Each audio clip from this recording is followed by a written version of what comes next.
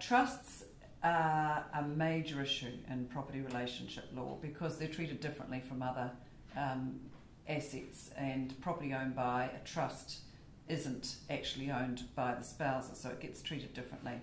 So a Section 21 agreement, a prenuptial agreement, can also include provisions on trusts. It can, for example, say all of my interests as a beneficiary under this trust will be my separate property.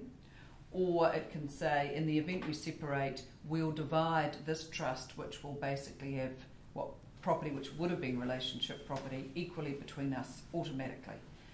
So again, agreements can give certainty in regard to trust assets and what will happen to them in the event of separation or death.